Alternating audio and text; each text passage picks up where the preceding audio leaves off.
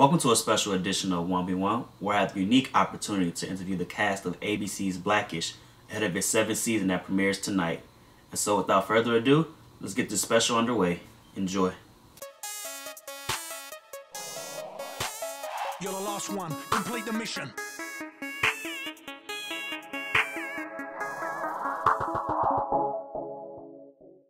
Hey, how you doing, Mr. Fishburne? My name is Darian Carter. Nice to meet you. Darian, nice to meet you.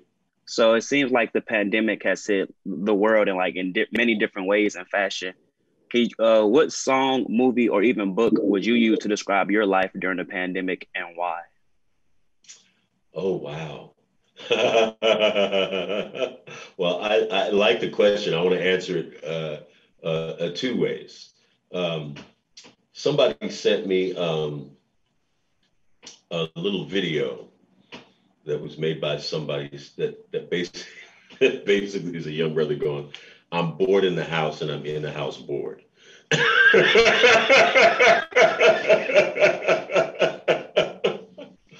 shared that one with a lot of people. And then the other movie that I would share, is a movie that I did 10 years ago. That I would share with people, which is called Contagion. For those people who think that it's a hoax, for those people who don't think that this is real, Contagion is a great way to explain exactly what this virus is, how it behaves, how it affects us, and how we need to behave in order to prevent it from spreading too far. Thank you. You're welcome. How you doing, Mr. Anderson? My question is directed towards you. So at the 2020 Emmys, you said, "I'm still rooting for everybody Black because of Black stories, Black performances, and Black lives matter." My question to you is, how long do you think it would take for our stories, performances, and lives to be universally accepted as such? Great question. I don't know. The only thing that I can tell you I know is that we will and we all should continue to tell our stories. They may not be universally accepted, just like other community stories and things are not universally accepted, but that doesn't stop them from telling those stories. We're going to continue to live in our truth, and that's all we can do. And we accept who we are. We accept what we are all about. And those who want to join in on that can join in, and they're more than welcome to come to the barbecue. You know what I'm saying?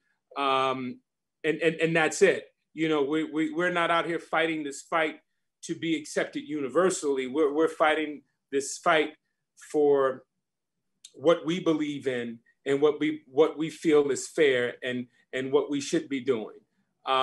So that's my answer to that. I'm not on my platform, trying to convince somebody of something different. I'm here to speak my truth, live in my truth, tell my stories. And if you accept it and you want to be a part of that and you want to help be a beacon and a champion of that, I welcome you. That's as best as I can answer that. Thank you. You got it. What school do you go to, brother? Clark Atlanta University, junior journalism major. Yeah. What journal? You said, I'm sorry, I was talking over you. Junior journalism major.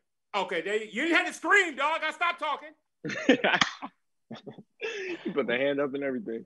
Yeah, he was like, I said junior journalism. He was like, you said your big junior ass journalism. Let me say what I got to say. How you doing, Miles? My question is for you. As you said, your debut album, We the Future, just came out featuring Wild Child, Dame Dollar, other musicians. Can you talk to me about the process of making an album and the idea, where did the album come from? Shout out, first of all, you said Watch Out first. That's my dad, actually. That's the craziest part.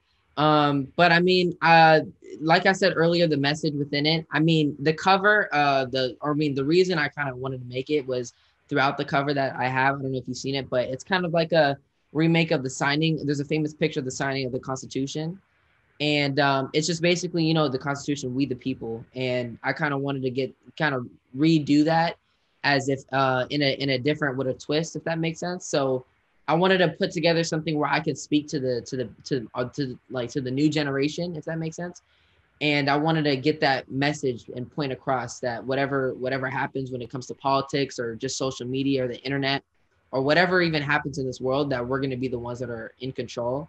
And I want to make sure that we all, are on the same page, and we all know what we're doing and doing our research on certain things. So I don't want there to be any gray area with certain things that the old generation left for us that we're not capable of doing. Because I know that with social media, we should be way more capable of doing what other people used to be able to do. So that's one of the biggest messages I wanted to get out with the album. Got you. Thank you.